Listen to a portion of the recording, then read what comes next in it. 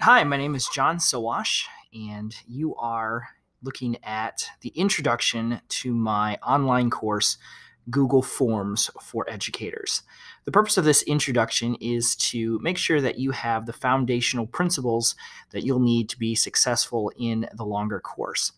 In this introduction, you're going to learn how to create and organize your forms, how to add new questions and understand the different question types, how to make your form look good, how to send your form to the people who need to fill it out, and then finally, how to analyze and interpret the data that you've collected. This is a very basic introduction for people who are brand new to Google Forms. My 5-week course is an intermediate to advanced level course that builds upon this foundational information.